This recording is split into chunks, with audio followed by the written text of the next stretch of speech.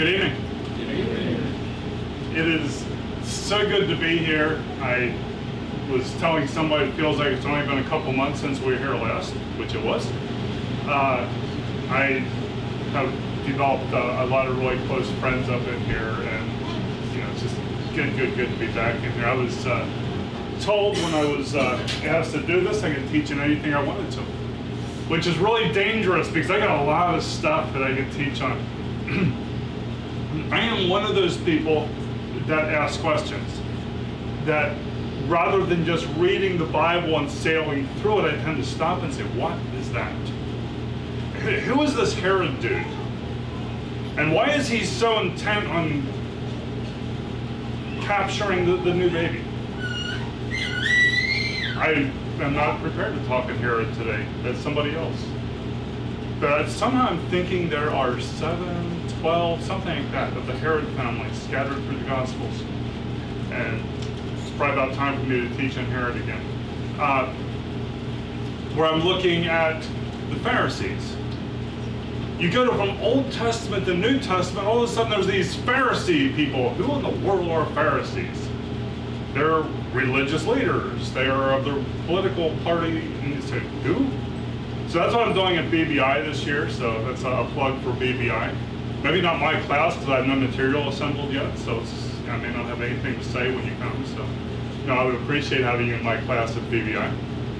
But when I was asked, whatever you want, my mind instantly turned to a topic I did at VBI, as I mentioned in Sunday school this morning. I thought that I just did it not long ago, and I looked and I taught it in 2020.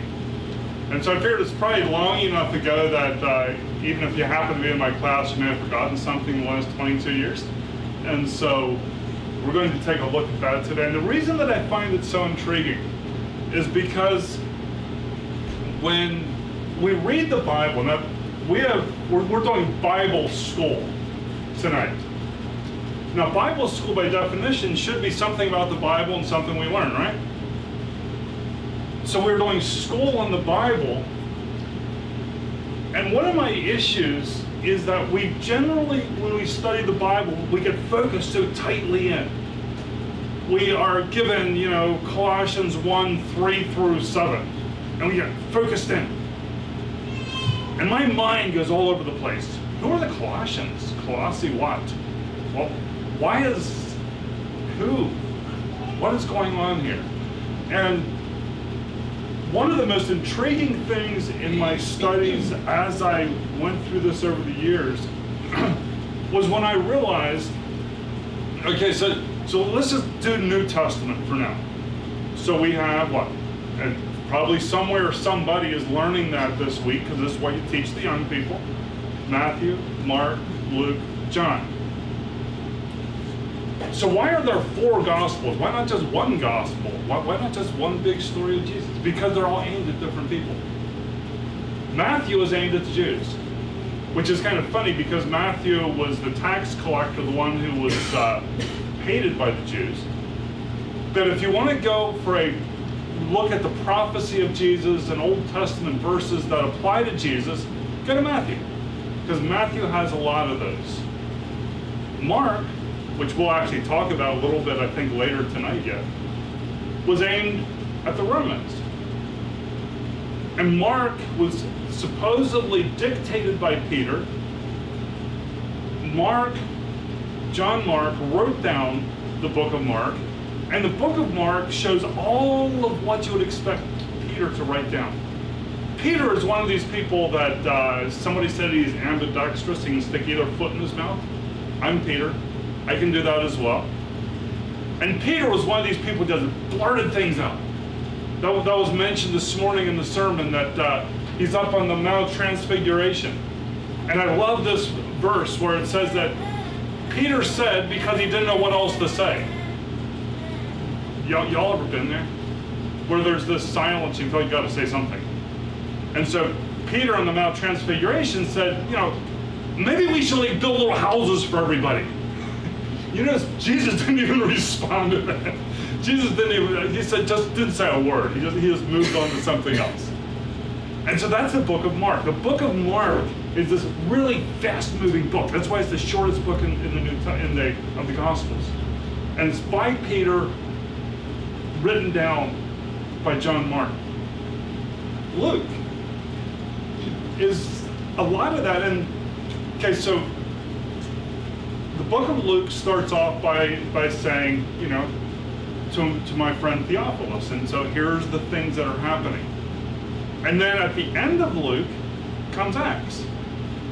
And the book of Acts starts off saying, my former treatise I've written to you, O Theophilus. And so the thought being, and we're going to talk about this tail end probably on Thursday, where Luke is traveling with Paul. And if you remember that story, Paul is traveling down through, gets to Jerusalem, he's arrested. So what's Luke doing? Luke is chilling for the entire time that Paul's in jail. Because when they start and they go back to Rome, where they have the shipwreck, and then Paul, at the end of Acts, winds up in Rome, Luke is just chilling in Jerusalem. So what's he doing in Jerusalem? He's apparently writing the book of Luke. So who is left to interview in Jerusalem to get the details? The women. The book of Luke comes from the women's perspective, as he is putting together the story of Jesus and the Gospels. And so that is where the Christmas story comes from. That is where, at the cross, you see all of the women at the cross. It's a story that Luke picked up from interviewing the women.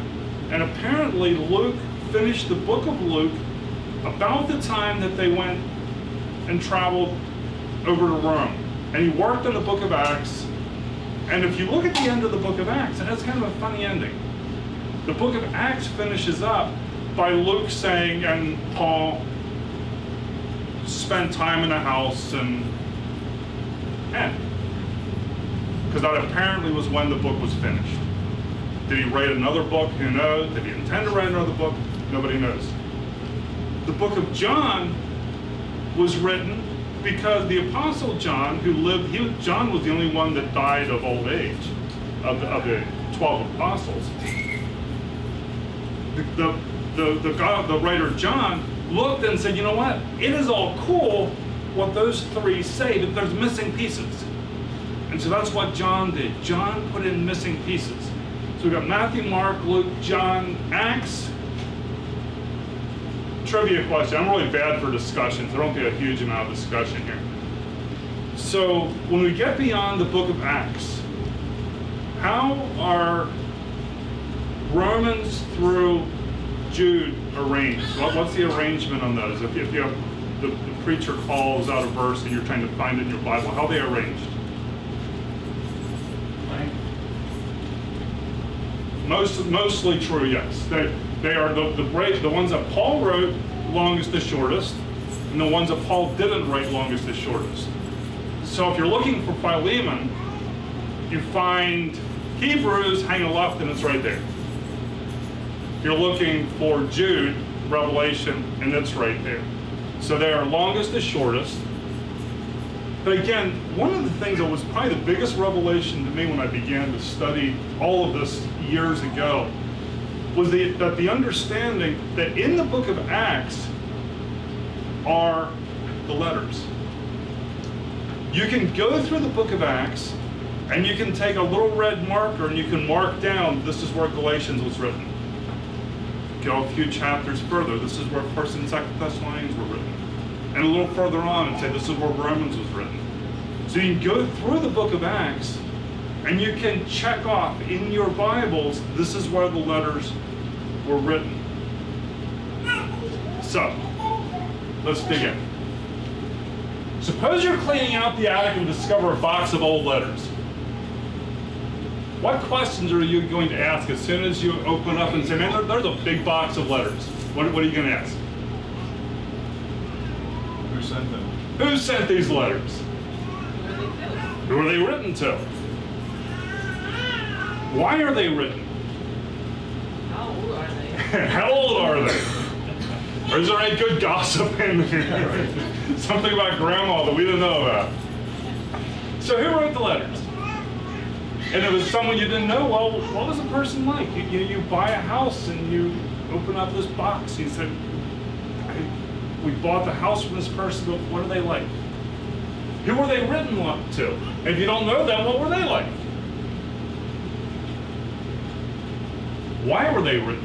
Are they love letters? Are they legal letters because somebody was in legal trouble? And what are they about? And why were they saved? Why are these things in a box in the attic of the house that we just got anyway? So let's take a look at that and kind of apply that to Paul's letters.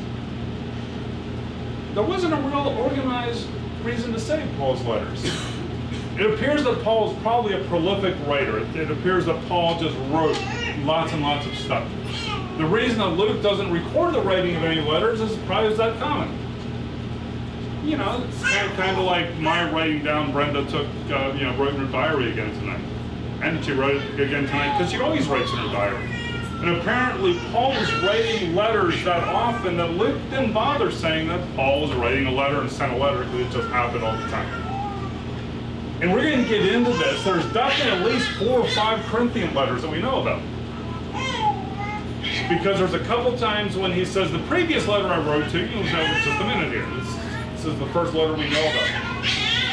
Clement, one of the early church fathers, writes of Paul's letters to the Philippians with a plural on there. And there's theories on some of the letters actually being more than one letter. F.F. Bruce thinks that 1st and 2nd Thessalonians are reversed.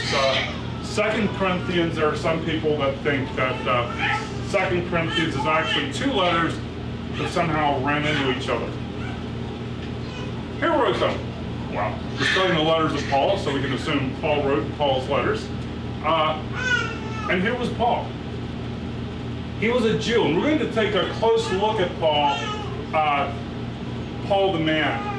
And because without understanding Paul the man, you can't really understand Paul the letters. He was a Jew who was the first to spread Christianity to full Gentiles. And we'll talk about that momentarily. A lot of his letters deal by necessity of people trying to push Jewish law onto the Gentiles. And I think that was mentioned a little bit this morning about the whole idea of circumcision. And we'll be talking about circumcision some this week because we have these issues where Paul is going along teaching the gospel, and then somebody else comes along following Paul and says, well, you know, what he said was great, but you also need to do this. Galatians, his first letter, his main focus is Jewish law. By his second to last letter, it's still a problem. Titus was his second to last letter, and in Titus, Paul writes, there's also many rebellious people, idle talkers, deceivers, especially those of the circumcision. So even at the very end, people were still following around, telling people that Paul really was only teaching a partial gospel.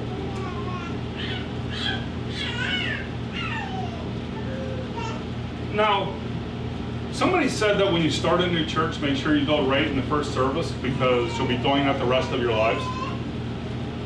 And some of you, now, you guys are a little less tradition bound up here than others sometimes. I mean, there's just nothing like breaking tradition. Back when we, in our church, we used to have a long sermon and a short sermon. I often thought of that, man, if I was in that situation, I would go up and I would do the short sermon first. I would preach for 10 minutes and sit down. And everybody would be just, what's going on here? And then the second person would stand up and preach for 40 minutes. And so what's wrong with that? Well, it breaks tradition. COVID has really messed with our love feasts, right? As we have all this stuff that is just different. Everybody, I'm not sure if that's right. We can't quite do that. Jesus was very sketchy in his directions before he left. He didn't say that we are supposed to establish churches that meet on a regular basis. He didn't say write down a history of what happened. That seems to be what happened fairly late. Where Matthew, Mark, Luke, and John are all saying, you know what? We thought Jesus was coming back like next week or next month. Maybe we should write some things down because we may not be around when this happens. He didn't say appoint leaders. He didn't say save the letters of those leaders so that people later would know what's going on. And it was only slowly the church figured out where things were supposed to go, and it began as a purely Jewish movement. They had no idea at the time of Jesus that this was supposed to be, as they go back and they look at it, when Jesus said, go into all the world. And these things came back slowly as the disciples are saying, you know what? All the world is bigger than Israel. And if we're going to go into all the world, that means that everybody's not going to be Jews. Okay, so first came the Western Jews. So all of the disciples were Eastern Jews. So we have Peter, Andrew, James, John, Philip, Bartholomew. Those are all good, solid Jewish Eastern names. So what was the difference between the Eastern Jews and the Western Jews? Remember Old Testament, where the Babylonians picked up Daniel and company and took them to Babylon. And then we think about Nehemiah, Ezra, and all of them coming back, except they didn't. A large number of those Jews did not come back. A large number of them stayed in Babylon. Or they were captured. One of the ways that the Jews were scattered was that they would be taken as slaves say to Rome. There'd be a war and they'd be slaves taken to Rome. And Jews made really, really lousy slaves. Because, your ruler would say, okay, I need you to go clean the bathroom. And they would say, that's unclean, I can't touch that. Okay, so tomorrow I want you to do this. And they'd say, oh, well, that's the first day of Passover, I can't do that then. And they made really, really lousy slaves because they had all this stuff they wouldn't do. And so finally they'd say, okay, go, you're a lousy slave. And they would say, well, do we really like it here? And so the biggest cities for Jewish population were Jerusalem, Rome, Alexandria, Egypt, because of how many Jews were worldwide. But they became the Western Jews. They were the ones that had slightly different rules, and they met slightly different, and they spoke in Latin, not Hebrew, when they did their services. And so all of the original disciples were good, solid Eastern Jews, the ones that Jesus picked up. And the Western Jews followed, which was all cool. Then we ran into problems.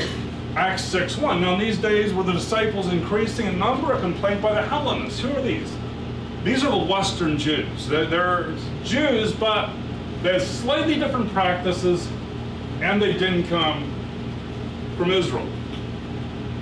Because their widows are being neglected in the daily distribution. Whether that was right or not, I'm not sure, but it sure felt that way. Because they were collecting money, everybody's putting their money together, and they were taking food, taking it to the widows. And some of the Western Jews were saying, well, the Western Jews they don't have the friends in the leadership, and they're just not getting serviced as much. And so the disciples said, you know what, guys, we're not here to serve tables. We've got enough issues with spreading the gospel without figuring out if, these guys versus these guys are getting the same amount of stuff. And so they said, let's appoint deacons. Acts 6:5. And what they said pleased the whole gathering, and they chose Stephen, a man full of faith in the Holy Spirit, Philip and Prochorus and Nicanor and Timon and Parmenas and Nicholas, a proselyte of Antioch. You notice these names. These are not Simon and, Matthew and all these good, solid Jewish names. These are Western names. These are all Western Jews. These they set before the apostles, and they prayed and laid their hands on. One of the things I don't have in here, but it's just of note. So, in this city, there's lots of churches. And one of the reasons that our churches are split up is by our beliefs, right? That they're split up by, what we believe here and what we do with this and what we do from this and what we do from this. And if we were to ever get persecuted, I believe, our churches would pull together rather than to fight against each other. But what do you do if you're Jewish and everybody believes the same thing? Well, one of the things that they had as an issue was that one of the rules, and I don't want to get into Pharisees much, but you couldn't go more than 1,000 paces on the Sabbath day, because going more than 1,000 paces was work.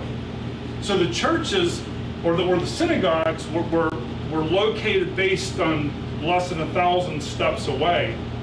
And then when you get into a big city like Jerusalem, they would be split up by occupation and by other things. To me, that's cool.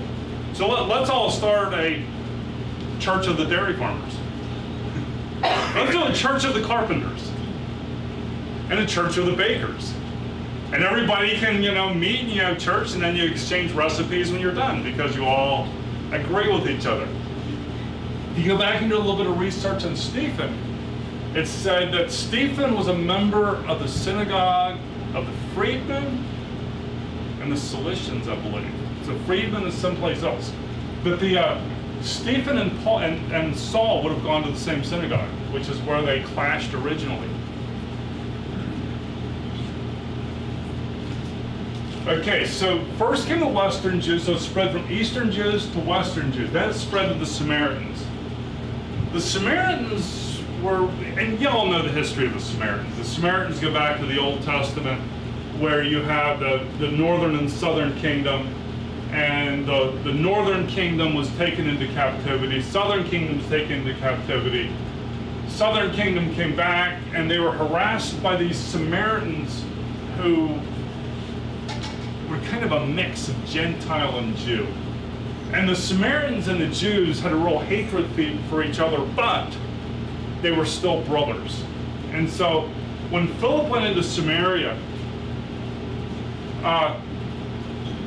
Acts 8:4, now those who were scattered went about preaching the word. Philip went down to the city of Samaria and proclaimed to them the Christ, and the crowd with one accord paid attention to what was being said by Philip when they heard him and saw the signs of what he did.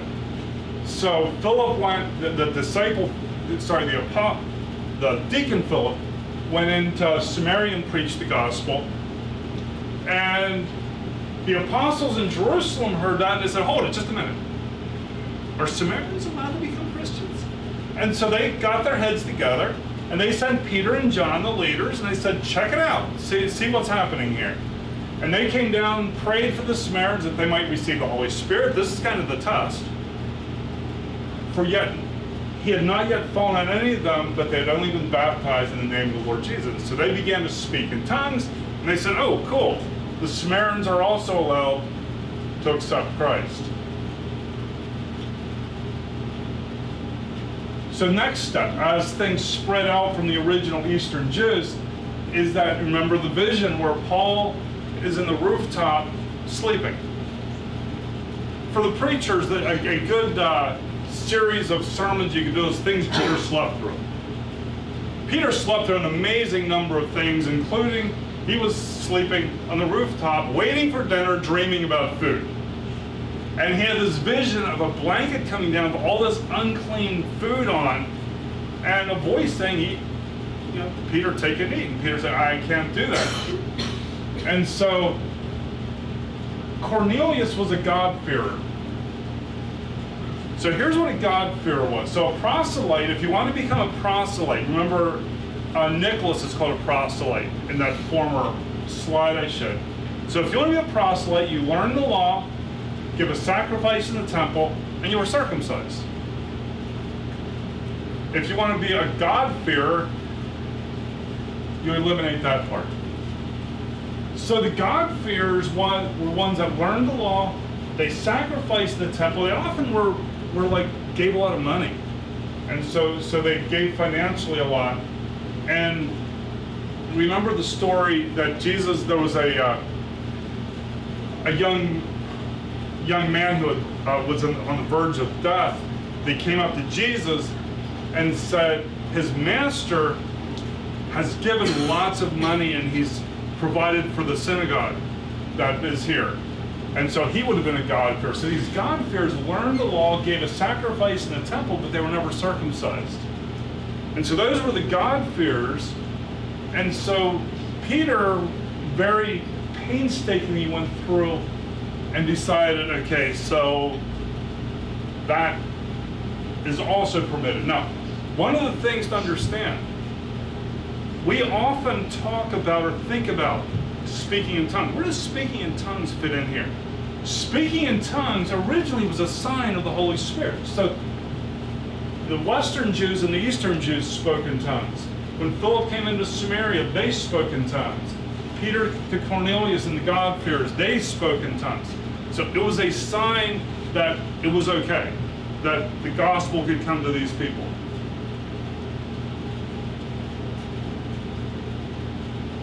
So when Peter went back to Jerusalem, the apostles and brothers who were throughout Judea heard that the Gentiles had received the word of God.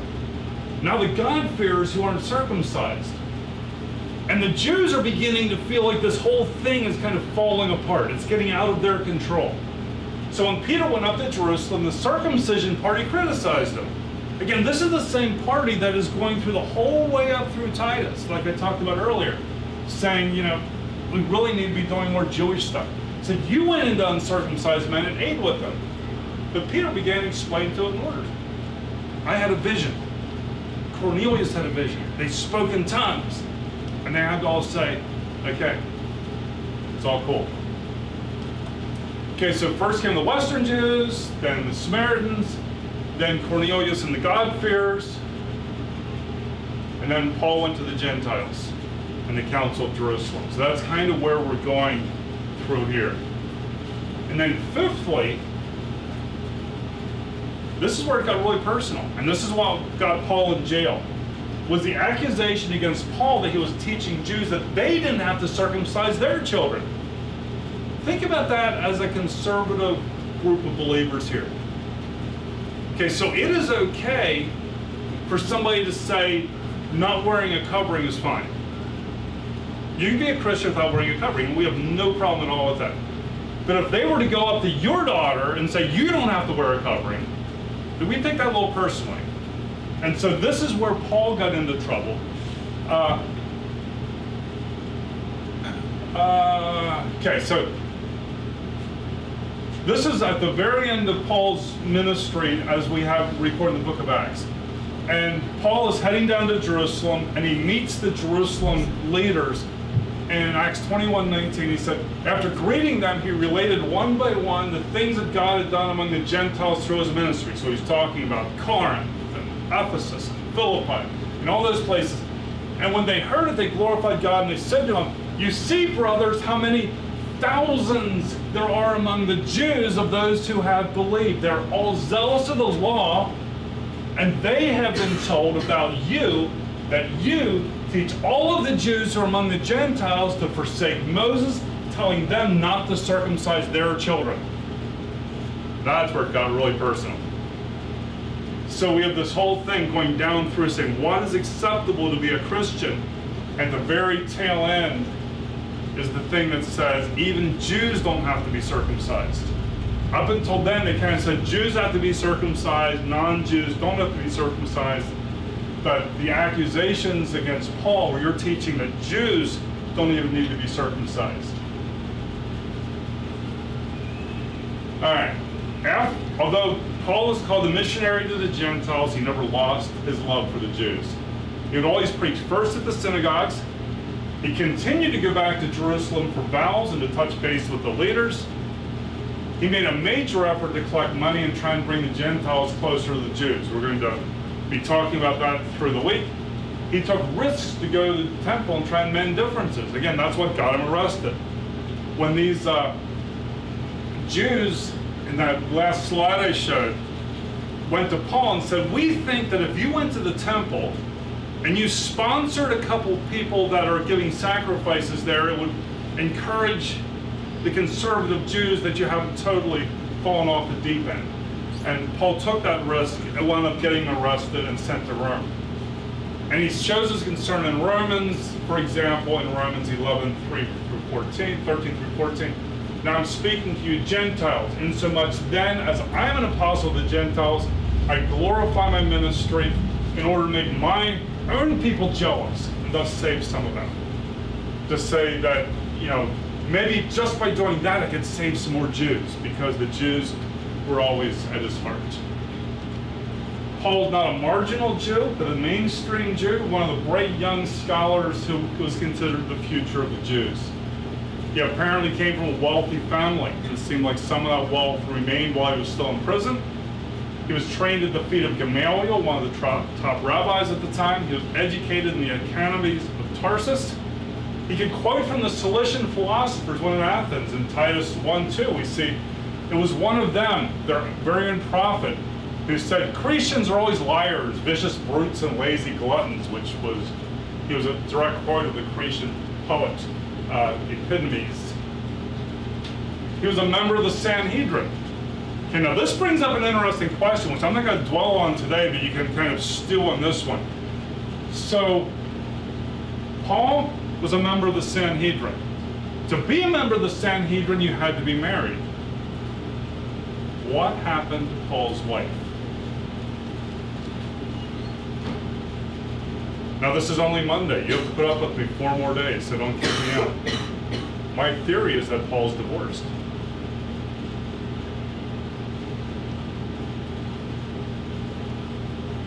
My theory is that Paul, who had this nice conservative wife, had his wife walk away from him. There was nothing Paul could do about it, and Paul lived single the rest of his life because his wife walked away from him. And that was one of the things that Paul sacrificed to become a Christian, because he was a member of the Sanhedrin. To be a member of the Sanhedrin, you had to be married. So his wife maybe died. But on the other hand, as a conservative Jew married to the Apostle Paul, there's a good possibility she has walked away from him and had nothing to do with him. He was a Roman citizen, as was Silas, which helped him move freely around the empire. And he was a bundle of energy to be aimed where you wanted him. How many employers here would prefer having somebody who's a bundle of energy that occasionally runs the wrong direction, you have to pick them up and aim them in the right direction, as opposed to having an employee where you have to say, okay, move, move, move, move, go? I've had both. I would much rather deal with the employee that occasionally does the wrong thing than the employee who never does anything. And you have to keep constantly, move, get doing something. The Apostle Paul was a bundle of energy, though. When he was struck down in Damascus, God picked him up and aimed in the other direction and said, you are going the wrong direction. Why are you kicking against the goads? And it shows up in his letters where he often breaks into mid-thought or mid-sentence. And it's really interesting when you start to study the epistles. And Paul is writing something, and all of a sudden he just gets totally sidetracked. And we're going to, I don't know, mid to late week, we're going to get into 2 Corinthians, where we have what's called the Great Digression, where Paul is going along and he's talking about Titus, and how worried he was about Titus because Titus didn't show up. He goes 3 chapters on something else, and then next verse says, but then glory be on glory, I met Titus. He just got sidetracked. You know, if he had a word processor, you'd kind of take that chunk and pick it up and dump it someplace else, and you'd have everything neatly squeezed together. But his energy shows up in some of these places in here. It appears that Paul's ministry actually began his home in Tarsus. So at Damascus, he was struck down as he's on his way to Damascus. He spends 3 years in Arabia, so he is out in the desert for 3 years. We know little about that ministry. That seems to be a ministry where Paul is just kind of thinking. He's restructuring his mind. The Bible is an interesting thing for time. Every once in a while I'm struck by time. Suppose I were to tell you that you need to take a 3-year break. Dude, a 3-year break? Seriously? Paul spent 3 years in Arabia just reanalyzing all of the scripture he knew, saying, yeah, that fits Jesus. And that fits Jesus. And maybe the things that I believe here are not actually biblical. Maybe there's some of my Pharisee teaching. So he spent 3 years rebuilding his faith under Jesus rather than under legalism. He went back home to Tarsus and began to preach there. Tarsus is where the church sent him to escape Jerusalem shortly after his conversion. So in Acts 19:28, so he went in and out among them in Jerusalem, speaking boldly in the name of the Lord. He spoke and argued with the Hellenists, with the Western Jews, but they were attempting to kill him. When the believers learned of it, they brought him down to Caesarea and sent him off to Tarsus. Just go back home. In Galatians, he says, "Then I went to the regions of Syria and Cilicia," that would be Tarsus, "and I was still unknown by sight to the churches of Judea that are in Christ. But they only heard the one who formerly was persecuting us is now proclaiming the faith he once tried to destroy." One of the things that really strikes me whenever I make these studies is we are so used to our technology. We are so used to, I need to get here. I now have a GPS that I can say, "Hey Google," what do I have? I have a Garmin. "Hey Garmin, Ashley 2022," since she moved, she's Ashley 2022. And he said, "Do you want to go there?" And I said, "Yes," and it navigates me, and I follow it up, and it takes me the whole way up. The whole concept of having Paul up there, and how do you know? You can't check his Facebook. You can't call him on his cell phone. You just kind of get rumors. And they start to hear it by rumors. The one that used to be persecuting is now preaching the faith. He almost had to have undergone a lot of persecution there, since there's little other time. So that when in 2 Corinthians he's talking about the times he's persecuted, and again, 2 Corinthians is one that fits into our book of Acts, so we kind of know the time frame there. And so prior to 2 Corinthians, he says, 5 times I received from the Jews the 40 lashes minus 1.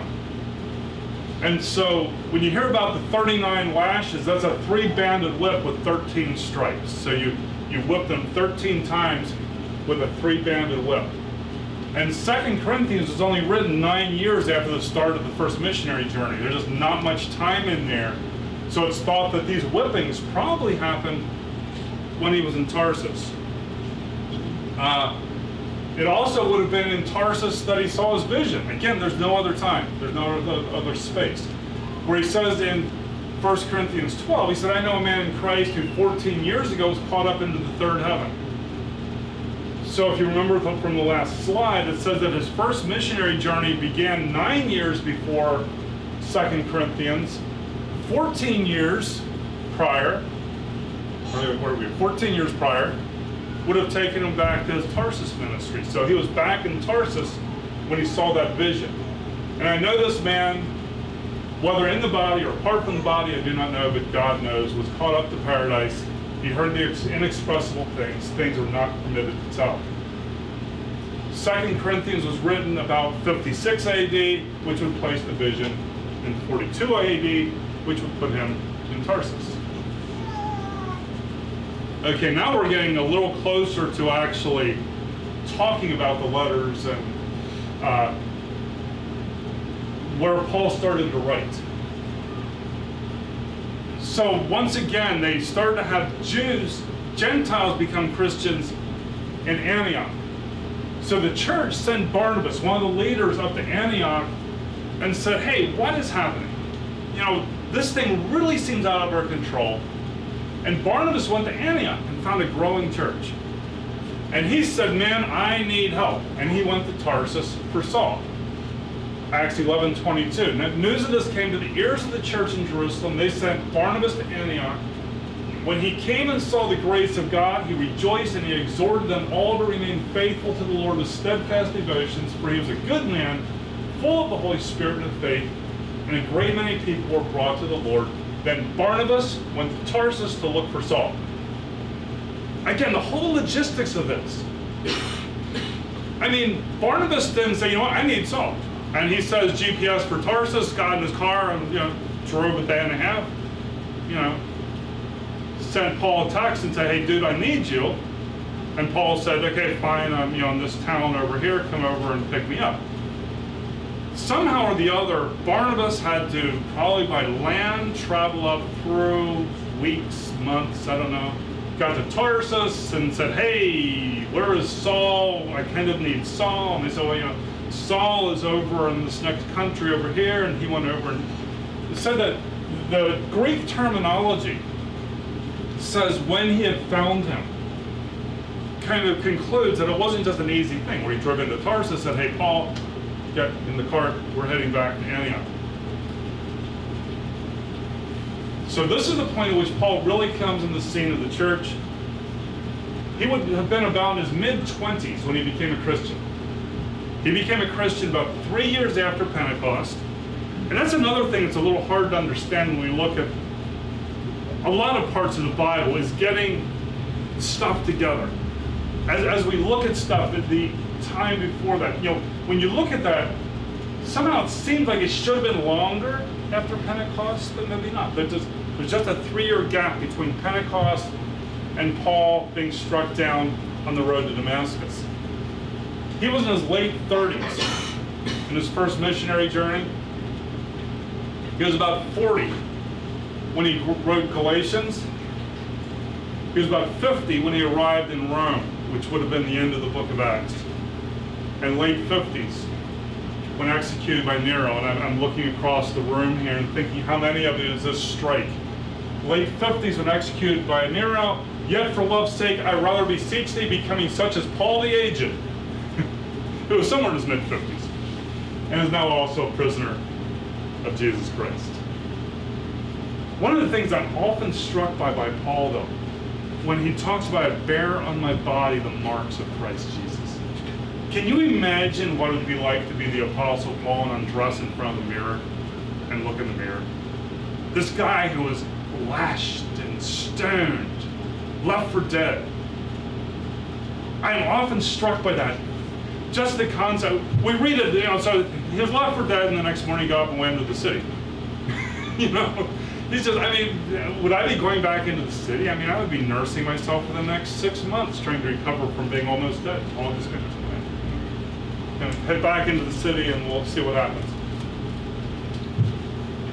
Paul's way of establishing himself was at crossroads. That's the way God worked. That's what Pentecost was. Pentecost was when people from all over the known world came to Jerusalem, and the Holy Spirit spoke to people in their own languages. And they wound up going worldwide just as they scattered out. And so Paul, when we're going to be looking at maps, but Paul ministered in Tarsus, which is a crossroads for up in Cilicia. Then he was in Antioch of Syria with Barnabas and company. Then he went to Corinth, which we'll see that as a shipping channel where they crossed over through. And Ephesus, which is a huge crossroads in Asia. From Ephesus, Paul established churches that never saw him, because people would get the word from somebody visiting Ephesus, would take it to Laodicea. And they would start a church there, and Paul never saw the churches that started. And then finally in Rome. So he established at the crossroads where the gospel could be spread out. It appears that Paul also developed a technique of writing letters to churches, encouraging them to pass them on to others. So I'm not sure if you ever get a chain letter from one of the ministries who sends you a letter saying this is what's happening. And so we see in Colossians 4:16, and when this letter's been read among you, have it read also in the church of the Laodiceans. And see, you also read the letter to Laodicea. And so the copies were being sent around, that some of them we're going to see are very, very personal, and some of them are not as personal. Paul said, send these around. Just make sure that they go from one place to another and you share the letters. Antioch. So the church at Antioch, Antiochus was the name of the royal Syrian family for about 200 years. So when a large city was built or renamed, a favorite name was Antioch. And much as Caesarea was later. There's a bunch of Caesareas and there's a bunch of Antiochs. And so this is an overview of Antioch today. There were 15 different cities named Antioch. One in Asia where Paul founded the church in Acts 13. The other was the base for the church missionary movement to the Gentiles. Antioch developed a very interesting group of leaders. So in Acts 13:1, we see now there were at the church that was at Antioch certain prophets and teachers such as, and so here are the leaders in the church at Antioch. Barnabas, Simeon that was called Niger, and Lucius of Cyrene, and Mananan, who had been brought up with Herod the Tetrarch. So this is a childhood friend of Herod the Tetrarch, and Saul. I'm a picture person. I like pictures in my mind. And so if I teach properly, I develop pictures that can be passed on to your minds as well. And so I have a picture in my mind of what the early church looked like. But when I look at this church, it's entirely different than what that picture in my mind is. This is from the New Living. Among the prophets and teachers of the church at Antioch of Syria were Barnabas and Simeon called the Black Man. So I wonder why they called him the Black Man. Maybe because he was a black man. Lucius from Cyrene. Cyrene is mostly black. And so Manon, the childhood companion of King Herod Antipas, and Saul. So one can assume Simeon was black. There was also Lucius of Cyrene. Cyrene was the capital of Cyrenaica, a Roman district in northern Africa. Okay, let's make some connections here. Simon of Cyrene carried the cross. Now, he may well have become a Christian, since he's identified as the father of Alexander and Rufus.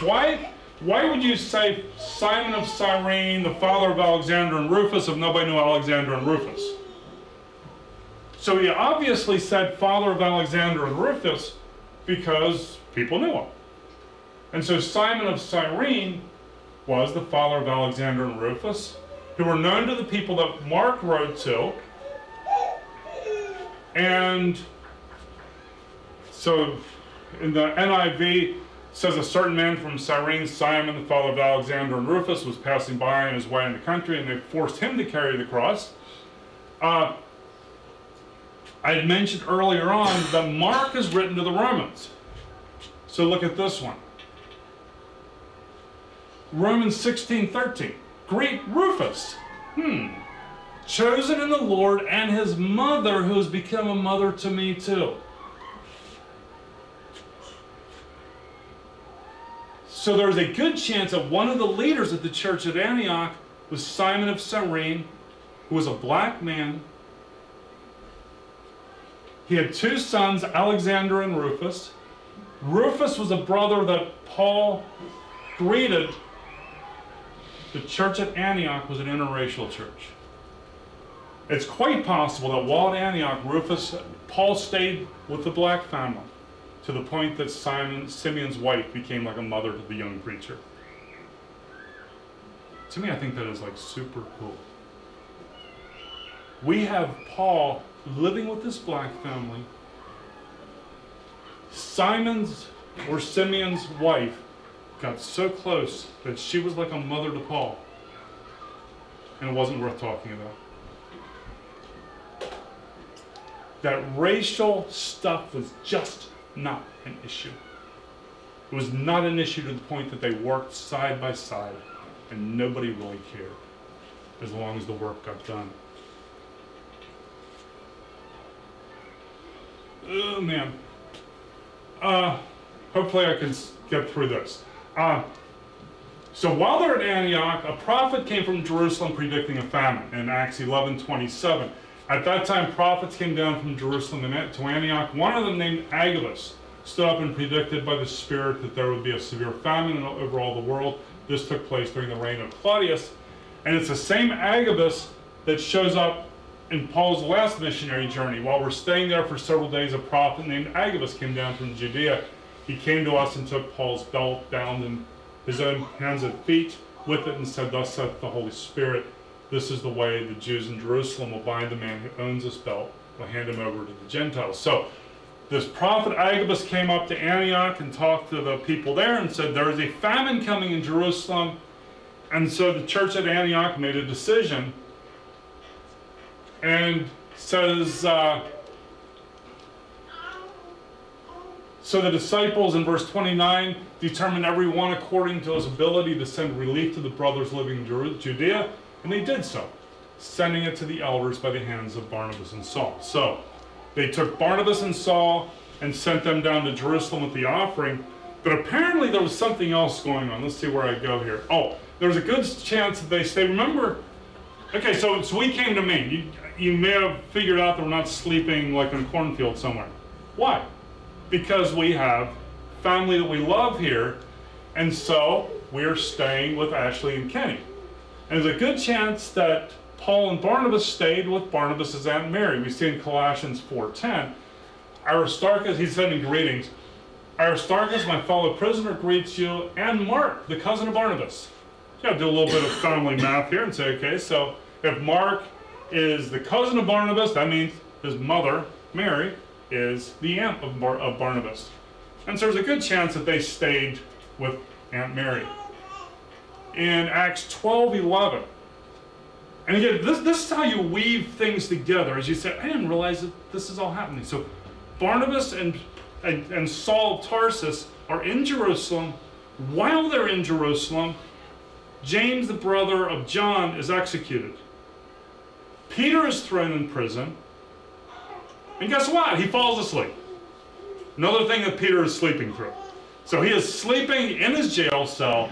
An angel comes along and says, Peter, hey Peter. What Peter really needed was a dog to jump on him, to wake him up. We have that for David. We need to have a dog now for David to wake David up at home. When Peter came to himself, so he is led outside of the jail, and Peter this whole time thinks it's a vision. When Peter came to himself, he said, now I am sure the Lord has sent his angel and rescued me from the hand of Herod and from all the Jewish people were expecting. When he realized this, he came to the house of Mary, the mother of John, whose other name was Mark, where many would gather together praying. Probably Paul and Barnabas were in that gathering, because they were probably staying with Aunt Mary, and they were probably in that house with that house church. Keep in mind, for tomorrow when we get there, is that this church, this house church, had a very tight connection to Peter.